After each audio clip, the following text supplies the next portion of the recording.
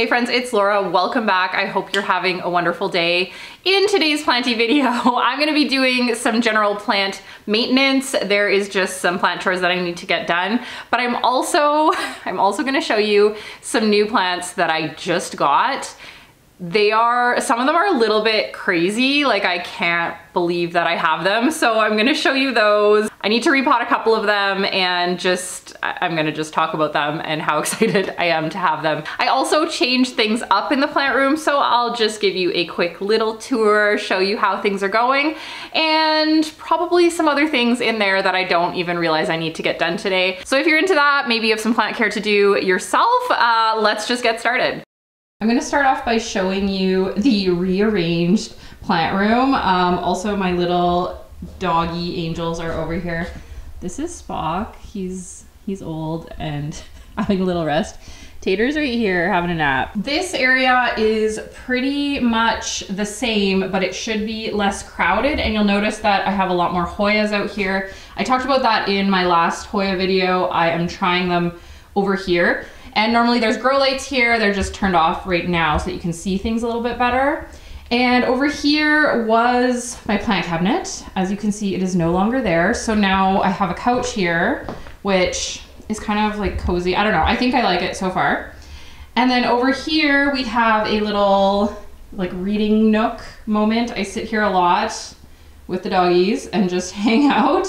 I've got my Florida green in there. I'm hoping that it kind of fills in this corner a little bit more. I trimmed it and I'm gonna put those propagations back in.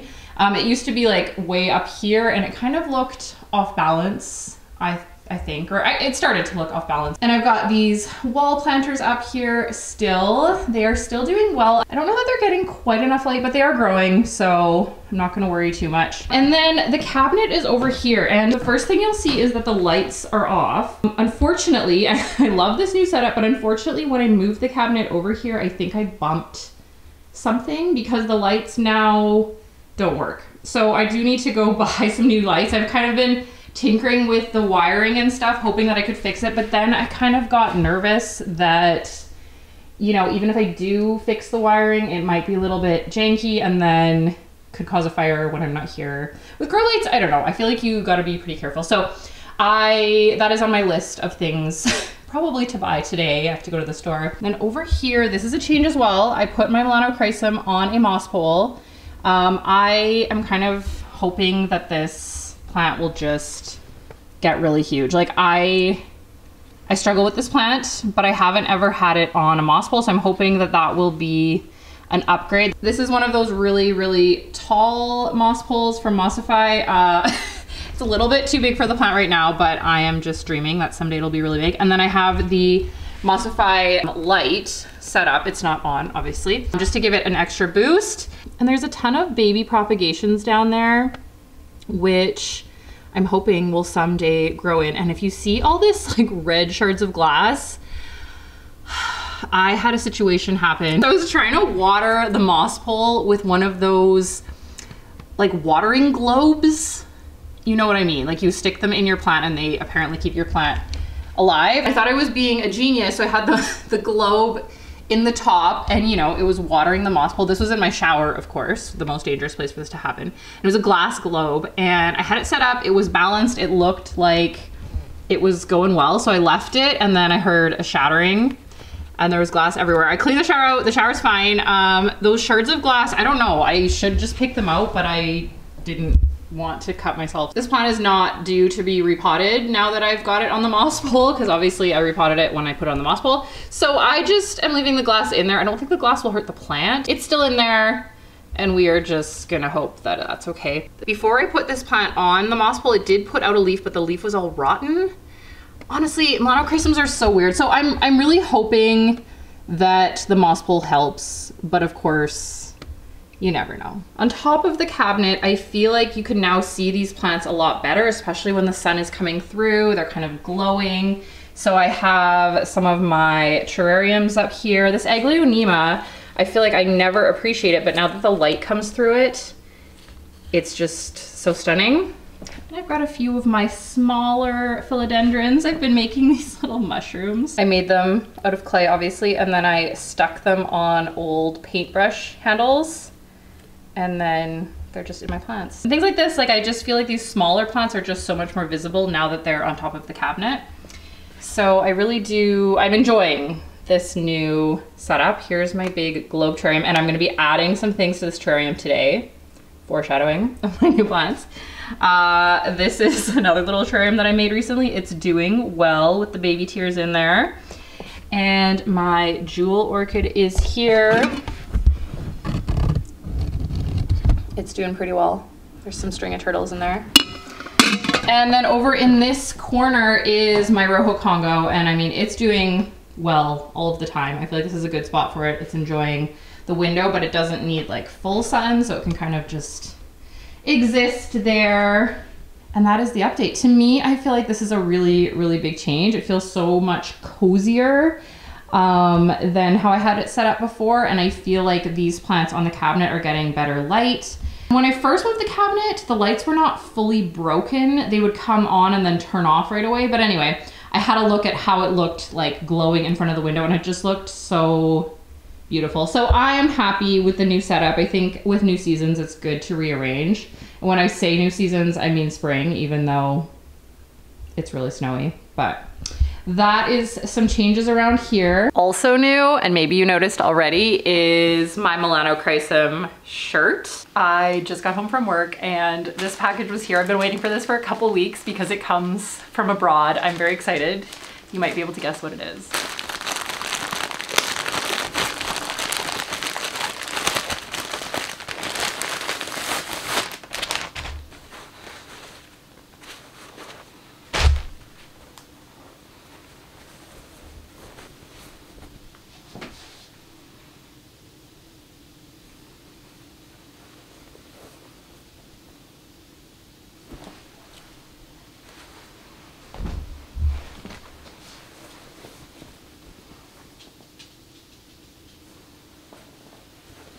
This is from Tropics Narcotics, which is apparently my new clothing provider. They have crazy plant shirts. They have so many shirts that I love. I do have a promo code, I'll put it below if you are interested.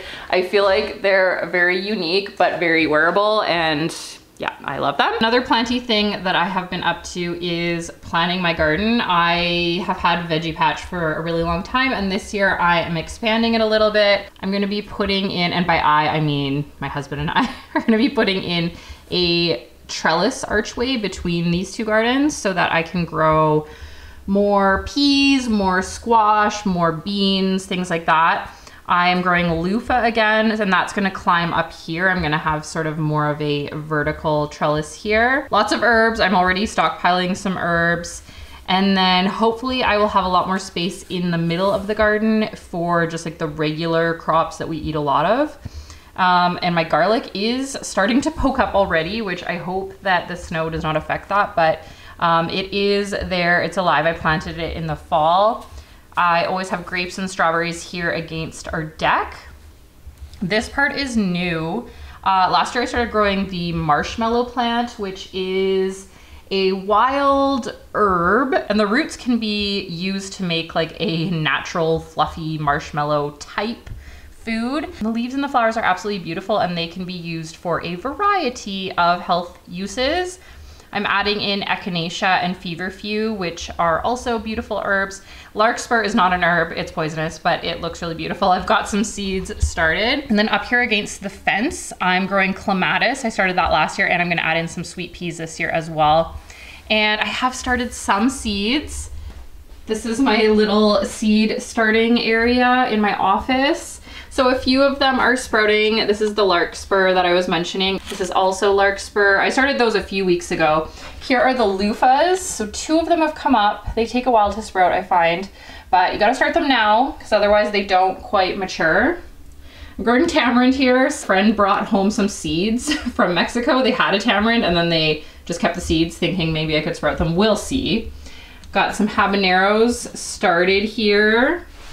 And then down here, I've got some apricot asters and some foxglove. And what's back here? Belladonna. Okay, so I am growing some like poisonous flowers this year. I've been avoiding growing things like that because I have kids. But my kids are now older teenagers and they will not be eating the flowers, so we're good. And then I've started more echinacea. I already started some last year in the ground, but I just want to sprout a few more. I love echinacea tea. I love the flowers, and I just would like tons. Pollinators love them, so I want lots of them in my yard. Over here are some herbs that I'm already stockpiling. Strawberry mint smells like strawberry mint. Like I am so excited just to throw that into iced water or iced tea, or I don't know, some type of dessert. And these are ARP rosemary plants. I love rosemary. I throw it in my sourdough all the time. And ARP is the most cold hardy variety, so I'm hoping that I'll be able to overwinter this. We'll see. I don't know. It depends how cold the winter will be. And then I got some more oregano. I use a lot of oregano in my cooking. I do have a lot of herbs in my garden, but it's always a question as to whether they'll survive the winter. And if they don't, I will be starting a whole bunch more from seed as well. These are all my seeds over here. I went to a seed swap yesterday and picked up a lot of seeds. This year I was smart and I actually went through all my seeds before the seed swap so that I didn't get too many seeds. I still probably bought some that I didn't need, but that's okay. And these are little seed bombs. I made these a couple weeks ago. This is a seed ball kit. So my understanding is it comes with everything you need, and you create these little like balls with seeds in them, make great gifts, but just really easy to plant a whole bunch of pollinator friendly plants in your garden. I am excited for spring, if you can't tell. So this is just a fun little craft. So this looks like cheese, but it is just biodegradable air dry clay. And depending on how sticky this is, I think I can just work here.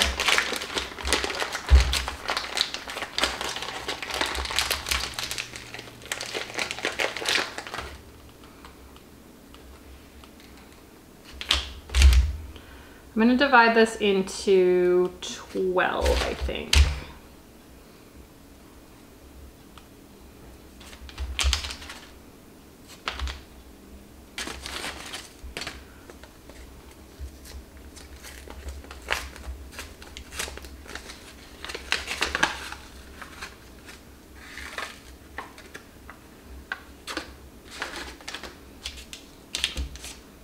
There's like a selection of seeds, so I think I'm gonna just sort of divide them up. This is the hummingbird blend.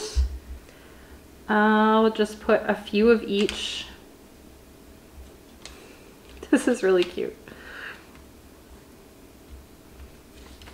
I'm gonna give these as gifts, so I definitely want them to produce at least a few plants in each one. And then roll them together. If I have extra clay, that's fine. And then I will just place them on there so that I remember what they are. Oh, seed got in there. Okay, so hummingbird blend, butterfly blend. Well, this one has cosmos. I love cosmos. And milkweed, which I also love. I have a lot of milkweed in my yard already, so maybe I will gift these ones, butterfly blend.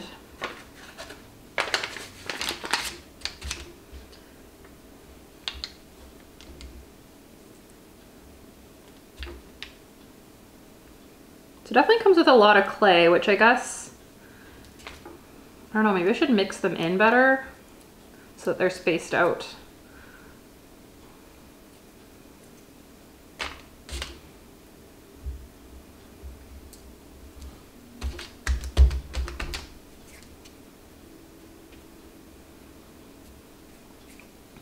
Butterfly blend and bee blend.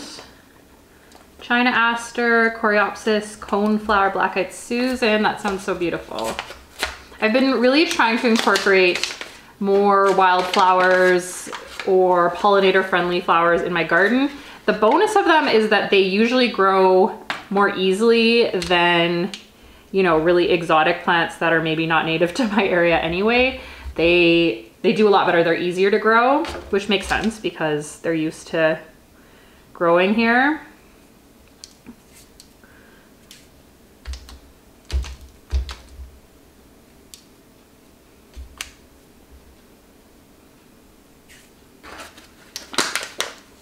So the extra clay, maybe I'll just make these seed balls a little bit bigger so that they're easier to plant.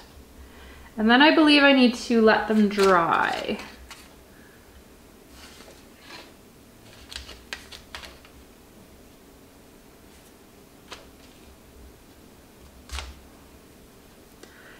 Allow the bulbs to dry for 24 to 48 hours before planting or sharing with friends. And then to plant them, you just bury them in your soil. And the clay, of course, will disintegrate and then your plants will grow. It's cutesy. Obviously, you can just put seeds in the ground. I mean, this is not, it's just a cute little gift to give to people. But really, I am pretty delusional to be planning this all right now. This is the view from my deck. It's like actively snowing. But things can change really quickly and we do need the snow so that we don't have crazy forest fires again, but definitely doesn't feel like spring just yet. We've had some warm days, but then, you know, the snow comes back. Spock isn't sure if he should venture out into the snow. He might just sit here for a while. All right, I am ready to show you my new plants. Okay, I'm just gonna start with this one. I am so excited about this plant. This is called Begonia Autumn Ember. It is like an iridescent red, orange. There is some green in there. The leaves are a little bit hairy on the edges. And there is like an iridescence, like they change color in the light, which is crazy. So my dog, Spock, is making snorting noises behind me if you're wondering what that noise is. And then there's like black spots on there, which is kind of like the ember idea, I guess. It just looks like it's glowing. I got all of these new plants from the Greenery, which is in Kelowna, BC. They are one of my favorite nurseries. They're only open seasonally, so when it opens, I go, and that's where I got the herbs as well. They have everything. I feel like it is like this warehouse of plants, and they grow a lot of their plants themselves. It's just, it's the best place, but it's only open in the spring and like beginning of summer. So when they're open, I try to go as much as possible. I don't live in Kelowna, so it is a little bit of a trip. Anyway, they have quite a few begonias. I could not resist this autumn ember plant. They did have it last year, but I just didn't pick it up, and I've been thinking about it ever since. So I'm glad to have it. The petioles are a little bit hairy as well, which is just so cute.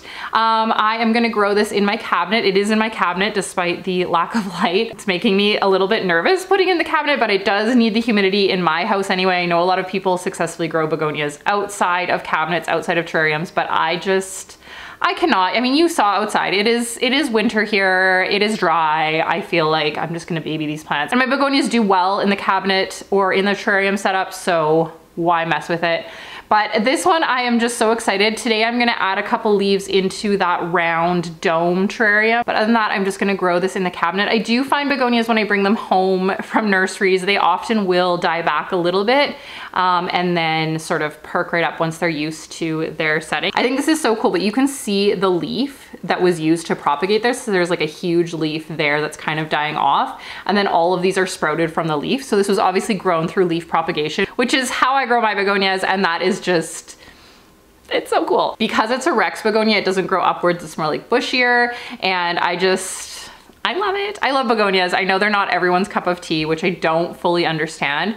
I do feel like when I was at the Greenery, they had like a huge table of all the begonias, and it is almost overwhelming. Like they don't look as precious as they do when they're just by themselves, if that makes sense. Like a big mass planting of them almost is overwhelming. But once you pick one up and just like enjoy it, it's fabulous. Okay, next up is a succulent, and I've already repotted this guy. This is Crassula estangual or Crassula spiralis, and I've put it in a little pot that I made.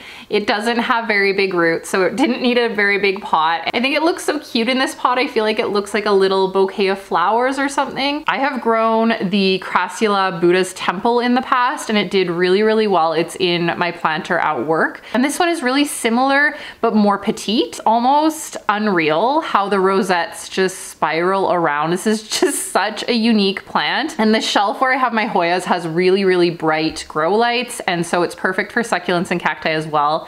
So I thought I have the space and I just could not resist. I am totally fine if this plant just stays petite like this. It's so detailed. I do find with crassulas, when they start to grow out, they kind of lose their shape if they're not getting enough light. I'm hoping I have enough light for that not to happen. But even if it does get weird and grows out of its shape, it will still have these crazy rosettes at the end. So yeah, I couldn't resist. It was a pretty good price and here she is. Next up is a begonia red kiss. I've already put it in this black planter, which I feel like really accents the leaves on this plant. The edges are very, very dark red. They look basically black in most lighting. And then there's this red, deep reddish pink center. I feel like this plant is so dramatic. It looks so crazy. It looks unreal. Begonias often look unreal though. It does have hairy stems, which I do love on a begonia. I feel like it makes it even more otherworldly. And the new leaves are almost like a hot pink. They're like more of a rose color, which is really cool. I have never grown this type of painted leaf begonia. I'm assuming that it will be similar to my begonia silver dollar. The leaves are the same shape and things like that. So I'm gonna put it in the cabinet and hope for the best. I'm gonna add one of these leaves to my terrarium today as well, maybe 2 leaves. This one was a little bit of an impulse buy. I knew I for sure wanted to get the autumn ember begonia, and then this one was on the table as well. Maybe it was there last year and I just didn't notice it, but this year it just really popped out at me and I'm really glad that I picked it up. The coloring on this plant is very, very unique. In my collection, I have a few plants that have like lighter pink variegation, like my Aglaonema, but this deep hot pink against the black is just very, very cool. And I'm also so excited to see little baby leaves come out of the propagation in my terrarium if it does well. I love baby begonia leaves. I feel like they are so special. They're just like a mini version of the big leaves, and they're often even more iridescent than the big leaves. That is one of the reasons I love propagating begonia, is that you get to see the baby leaves all the time, which is very special. My last and final plant that I got is this rat tail cactus. Rat tail cactus are very close to monkey tail cactus. I would love to have a monkey tail cactus as well, but the rat tail cactus grows up until it's too heavy and then it trails down. This one is the pink tipped rat tail cactus. So you can see the tips are pink. These little ones are even more prominent with the pink.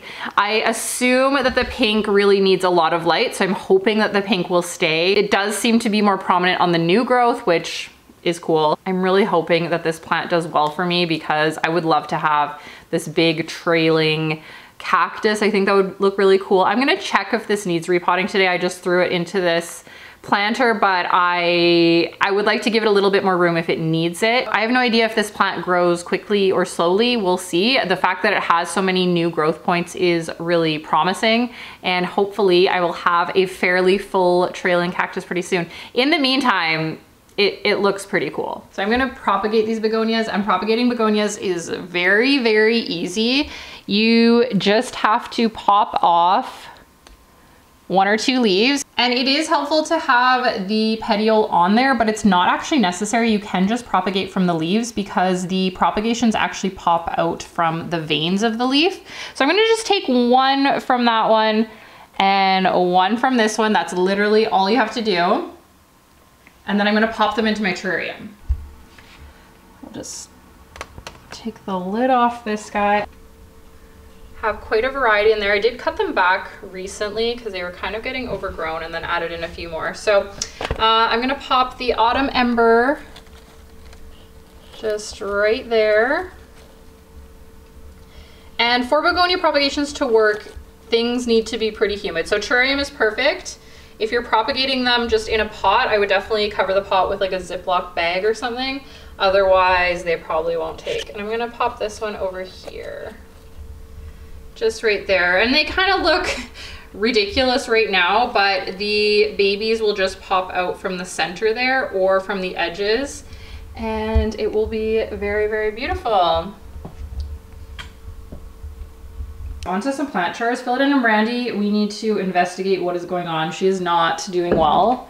As I said, I'm gonna pot up my Hoya Carnosa Crimson Princess, And then we're gonna check out the rat tail cactus, see if that needs a bigger pot. I'm gonna get a cup of tea. While I was making my tea, I got a delivery, and the delivery is Planty, so I'm gonna open it right now. The dogs have just calmed down. They hate when parcels arrive. So this is a few things. First of all, a watering can. I'll talk about that in a second. Also, I use a variety of fertilizers on my plants, but throughout the winter I have been using almost exclusively their tablets, and my plants seem really healthy. My plants had a hard winter, so I do think this is a great product. I will be interested to see how it works through the growing season, but through the winter it was amazing. My plants continued to put out new growth, which is great. And then they have this probiotics, which I've only used once, but I plan to use it a little bit more in the growing season. Again, it kind of just restores like the good bacteria in the soil is how I understand it. It's probiotics. Anyway, watering can. Okay, so I have been using this like plastic watering can that's really old, and it always spills. Like, it is terribly designed that when you pour it, the water comes out the top before it comes out of the spout, and it's just what I have. I've been using it. Often I end up using like really big jars if I'm mixing up a really big batch of water for my plants, but I've been kind of just holding off on getting a new one until I found one that I really love. This one is really unique, I think. This one is clear and it's not too big. Obviously, sometimes you mix up a really big batch of water and fertilizer and all that. But for the most part, when I'm watering my plants, I prefer something a little bit lighter so I'm not like lugging around this massive thing. For a while, I had one of those pump sprayers, like those huge things that you can put on your back to spray your plants. I used that for a while. It just wasn't relaxing. When I'm watering my plants, I am trying to like enjoy my life and enjoy my plants. So something smaller and lighter and cuter was what I was looking for. The assembly should be fairly straightforward. There's only a few pieces. I assume it curves out like so. And then just screw that on. So cute. This is 1 liter. There was another parcel. It's not Planty, so we don't need to worry about it. Anyway, this is really cute. So it comes with this little nozzle, which I assume you can just put on the end if you want more like a sprinkle effect when you're watering. I watered my plants yesterday, so I won't be watering with this today, but someday soon I will be using this. I will probably be using this every single time I water. It's just perfect. It's perfect for what I've been looking for, so yay. I will link this down below for sure if you also want an adorable watering can. I feel like I've been doing a lot of plant chores lately, but it's just because I'm getting ready for spring. I'm trying to be a little bit more organized this year, especially since I'm expanding the garden. I want my houseplants to be thriving and not be sort of a huge chore throughout the spring and summer, if that makes sense. Trying to get all the major things done first. We'll see if that goes well. I think there's something to be said to having a bit more balance, but once the garden gets started, I don't know if you're a gardener, you know, once the garden gets started, that's just like all I want to do. It's not really that all I need to do, but I just want to be out there every single day, weeding and watering, and harvesting doesn't come for a long time, but with herbs and stuff it does, and it's a way to be outside. Once it starts, that's all I want to do. And so if my houseplants are like good, they are growing, I can worry less about them during the gardening season. Okay, so I'm gonna repot the Hoya, and I'm putting that into this plastic nursery pot. I've been trying, whenever I repot Hoyas, to always put them into plastic nursery pots. I have found that the roots really stick to porous surfaces, including terracotta, so plastic is just easier. I always have tons of these anyway because I just keep them when I get a new plant. Okay, I am using my Molly's Aroid mix mixed with a little bit of potting soil. I like to add a little bit of potting soil for Hoyas. I don't know, I feel like they enjoy it. We've got some pretty big roots. They're not huge. I could probably have left this for a little while longer, but I do want this Hoya to grow really big. as quickly as possible, return to its former glory. These are cuttings that I took after I treated all my Hoyas with sulfur, not all of my Hoyas, but most of my Hoyas with sulfur. Some of them seem to have some type of root rot situation, and it might have just been from like rinsing them off all the time. So I did have to cut this one. But I'm really glad it rooted up. I saved it. Well, so far so good anyway. The next step, we'll see how it does, but hopefully it's happy. It should be flat mite free and the roots are healthy. Hopefully I see some growth pretty soon from this one. Now, I don't know for sure that I'm gonna have to repot this guy. He might be totally happy in this little pot. I just wanted to see what is going on. Should probably wear gloves, but living on the edge. So you can see the roots. It's definitely not root bound, but I don't think there'd be any harm in potting it up a little bit more. I do prefer my cacti and succulents to be in terracotta. I just feel like it's better. So I'm gonna grab a little bit, I'm gonna keep it in this soil. I'm just gonna add a little tiny bit of cactus soil into a terracotta pot. I'll just go grab that. So this is the smallest well, I have a like really tiny terracotta, but they're like even smaller than this. So this is the next size I have. I think that will be fine. I'm not gonna be giving this a crazy amount of water anyway. And I'm trying out the Molly's succulent mix. I haven't used that before, but I'm trying it for this plant. I have enough succulents that it was worth buying a bag and trying it out. And I'm not even gonna disturb the roots. I'm just gonna pop it right in there. Loosen the top a little bit and then add a little bit more soil on top. I really want this guy to do okay. So be very careful. When I repot cacti, I always get like dirt stuck onto the spikes. And it's not a big deal. I could definitely just leave it there, but it is sort of aesthetically annoying. I have learned to just use a paintbrush that I keep specifically for this purpose to brush them off. I am sure that there is like cactus brushes that exist that do an even better job of this. But I already have 5 bajillion paintbrushes and this works pretty good. It works pretty good. I'm doing this one last because I feel like there might be some pests or something going on. This is my philodendron brandy and it was doing really well for a while. It was climbing and then I did find some thrips and I thought I treated them. I thought I got rid of them, but it's just not doing well. It doesn't look great. The new leaves come out. There's a new leaf coming out here and it's rotten. And I've talked about philodendron brandy before. I am disappointed by this plant. It's not at all what I expected it to be. The roots look okay. I thought this plant would size up a lot. And as you can see, it's really long. It has a trellis. It is in my cabinet generally. But now that it has thrips, I don't really want to risk putting it in the cabinet. And I guess I just don't feel like it's really worth saving. And that's really mean. But I don't love it. It bothers me. And if it has thrips, it's now like a risk to my other plants. I've had it for quite a while. I've tried to love it. Maybe I would love it more as like a trailing plant. Maybe I should try that. Maybe if I put it back in and just grow it as a trailing plant. Okay, I'm gonna do that.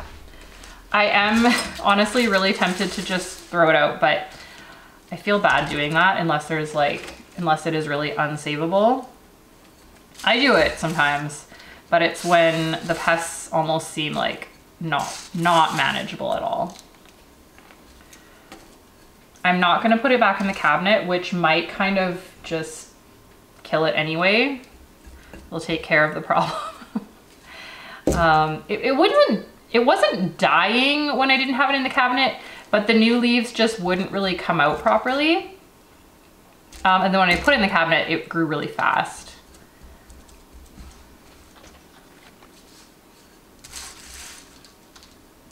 Okay, we're gonna have it as a trailing plant. I'm gonna find somewhere to put it.